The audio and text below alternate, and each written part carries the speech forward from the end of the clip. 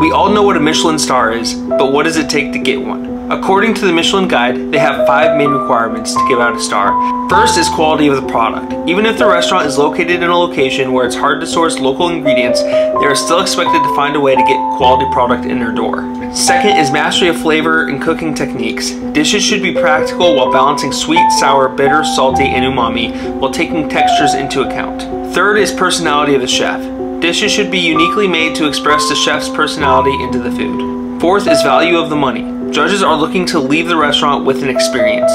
And 5 is consistency of the food. Michelin will sometimes send more than one judge before giving a star to measure consistency.